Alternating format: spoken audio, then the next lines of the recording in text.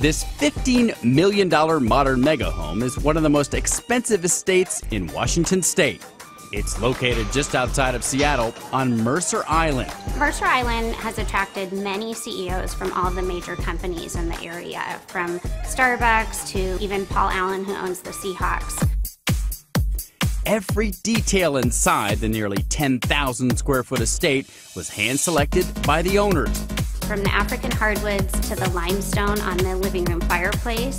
Nearly every one of the estate's 7 bedrooms has picture-perfect views of Lake Washington. On the estate's lower level, you'll find the media room, sauna, and wine cellar that can hold more than 5,000 bottles.